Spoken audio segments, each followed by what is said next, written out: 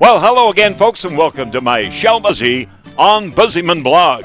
And today we're going to teach you all about, fireplaces. You know, it's unbelievable the number of all wood or fossil burning fuel fireplaces that are still today in homes and being used.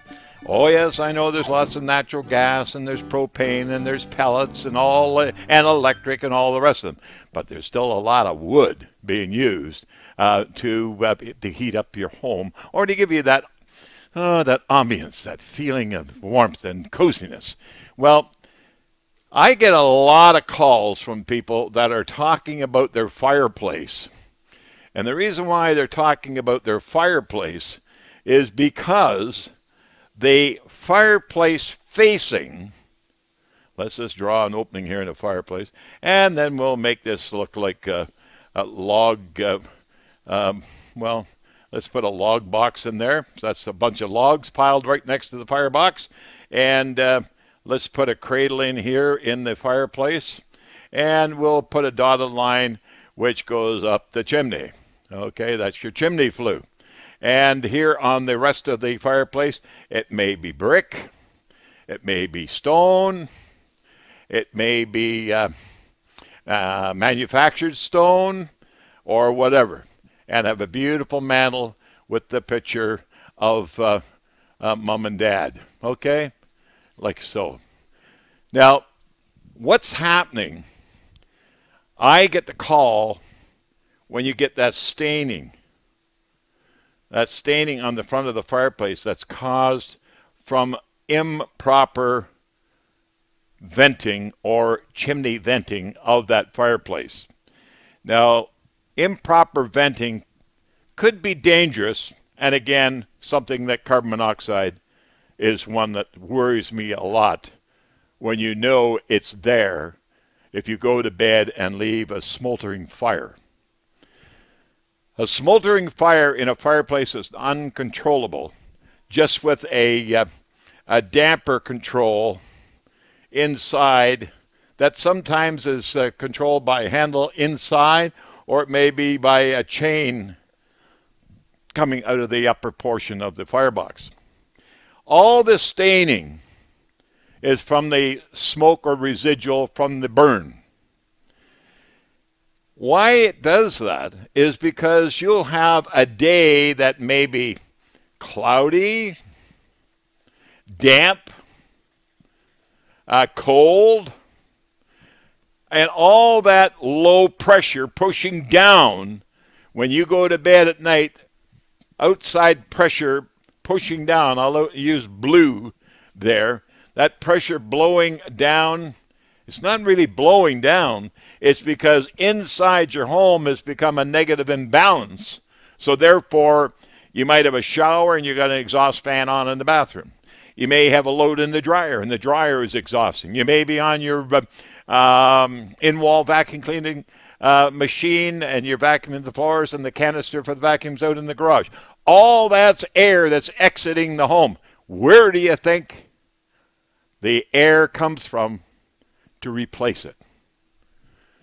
As soon as that burn slows down, it starts using the chimney as a makeup air vent.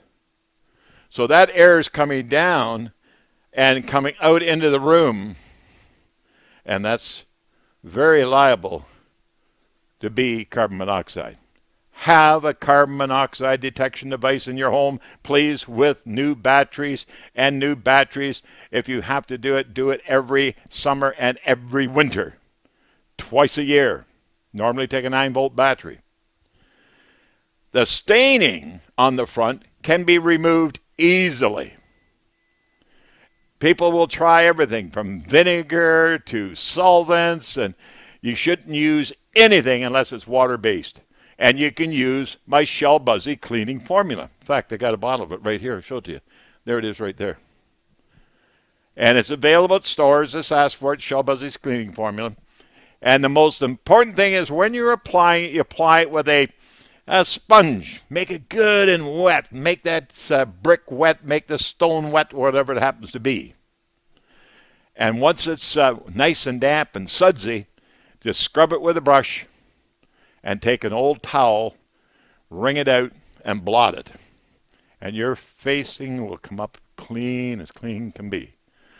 And then you may want to put a water-based sealer on the brick or the block or the stone or whatever it happens to be. Easier to wash, easier to clean. But we're hoping you're not going to have that problem in the future. Because what you can do, you can put a vent in the floor right out in front of the fireplace.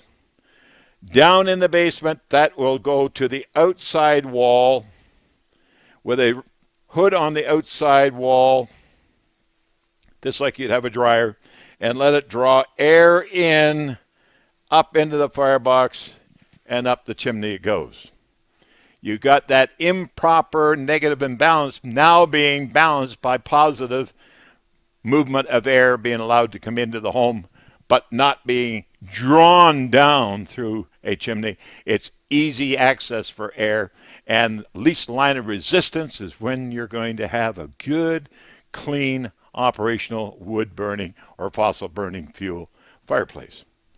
Some people will even put the vent right in the back of the firebox, right inside the firebox, to the outside wall, depending on if it's an outside wall or not. But folks, cleaning the fireplace facing, correcting combustible air and incoming air through negative imbalance is so important. If in doubt, don't pout. Let Shell help you out. I'm here on the OmBuseyMan blog to help you. We don't want any disaster. And there's so many new home buyers that have no idea how the house works. And it has a process. It's not like a car. Buy a new car, put the key in, and away you go. Everything's taken care of for you. All the internal combustion, all that is all taken care of for you inside the cavity in the air where you're driving. Nice and clean. You can open a window, or you've got ventilation taking place at all times automatically. But fireplaces that burn inside the home have got to have oxygen. And if they don't have oxygen, then they're going to smolder down, and they're starting to draw air back in the home. And the first indication you'll get of it is that smell of soot. You'll smell the soot that's built up in the chimney. It's just that easy.